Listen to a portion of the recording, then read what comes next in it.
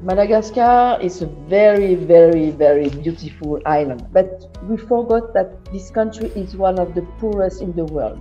There's no issue about the lack of resources of water. The water is there, but is not used properly. The access to water services is very low. Less than 1 person out of 2 have access to water in Madagascar.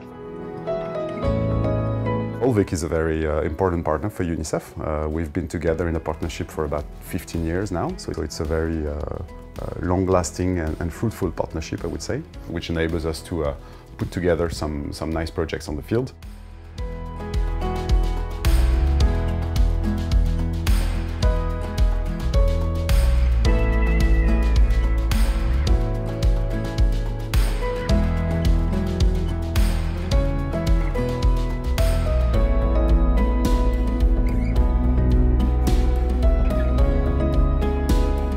We've been to different health centers, and what struck me there was the fact that you have hundreds of mothers who are coming with their babies, and they are really willing to provide them a better future, and which means for them that they want them to have access to safe drinking water. They want to make sure the baby are growing healthy.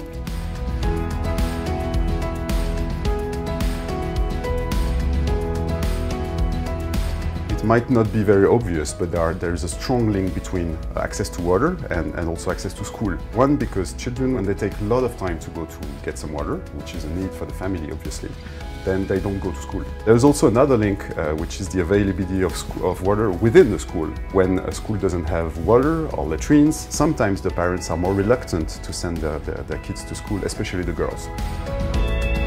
Here, when we want to have access to water, it's super simple. You just need 1 second, you turn the tap, and then you have access to water. When you go there, you realize how difficult it is in your daily life without safe water access. We've been to several schools, and what struck me was that you really realize that behind numbers, you have actually real people, and that you're impacting really the people in there and their daily life. We meet Clara and Giacchino, brothers and sisters.